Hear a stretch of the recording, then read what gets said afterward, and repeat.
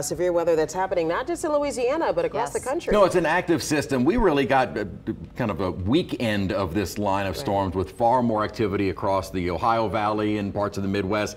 We just had that one brief tornado warning. Otherwise, it was more of a strong wind issue, especially on the North Shore, and those have now settled. Tomorrow will be much quieter. In fact, our rain chances tomorrow at about 20%. Rainfall is moving on. Now, there is a little complex of storms over near Houston that models kind of split with. Some of them do bring it across more southeast Louisiana. Others kind of have it moving a little bit more toward the Alexandria area and then weakening. We'll show you the models coming up in just a second, but we'll be watching that little next area at the moment, kind of another big flare up of thunderstorms. But what had been around southeast Louisiana, gone now. Here's what our high resolution model is saying. Now, it's not really doing a great job because the line of storms are already down along the coastline and we are drying up. But note this little complex of storms as it moves toward Lake Charles. It kind of falls apart between Lafayette and Alexandria. There's another model that kind of brings those storms maybe here later tonight. We will see, and we'll be watching that over the next several hours. But tomorrow definitely looks drier, maybe a few light sprinkles here and there.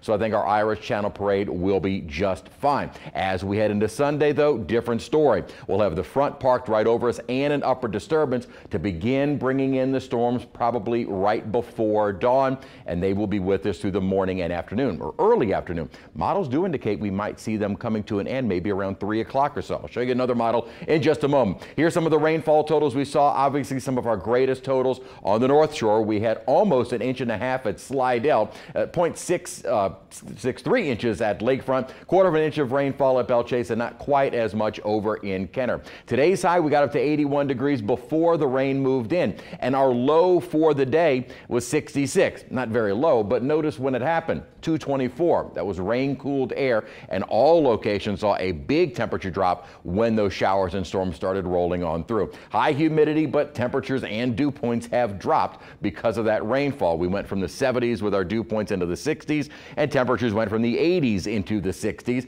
and all of us in the 60s right now. Probably we'll see temperatures kind of hang steady through the rest of the evening as the dew points are going to prevent them from getting much lower through the night. And in fact, we might see them kind of increase as our dew point forecast through the night. And going into tomorrow, if you do plan to go to the Irish Channel parade, while drier, it will be warm and muggy. But I think temperatures may stay in the 70s during the day, but right at 79 degrees or so. So we'll remain muggy through the weekend, but our front is on the way. And a big drop in not only temperatures, but also humidity. Winds had picked up and still breezy at some locations with the rainfall, but they will be settling down through the rest of the night. But also notice our wind direction out of the north, which did help to lower the humidity very slightly.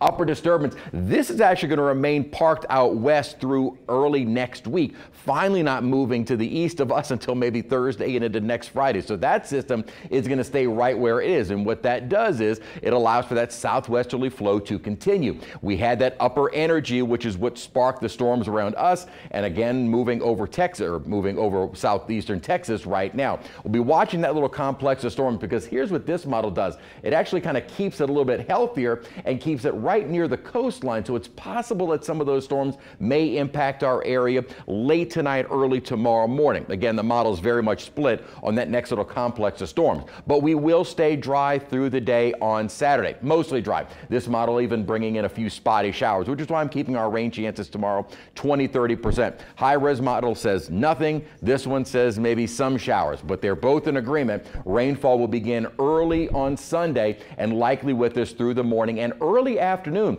After the noon hour, most of the rainfall starting to move on. So it looks like it may be kind of a very wet start to our day on Sunday, and then by the afternoon and evening starting to settle down with our front finally pushing south with that surge of cooler, less humid and breezy conditions moving in for Monday during the day and for Tuesday and Wednesday. In fact, by next Tuesday morning, we could see a little bit of patchy frost, especially farther to the north. High temperatures next week will stay in the 60s, at least to begin the week, and fairly pleasant weather through Wednesday. Another chance of rain on Thursday. That upper low that is out west will finally start moving eastward. That'll trigger the better rain chance on Thursday, and then we dry out again next Friday.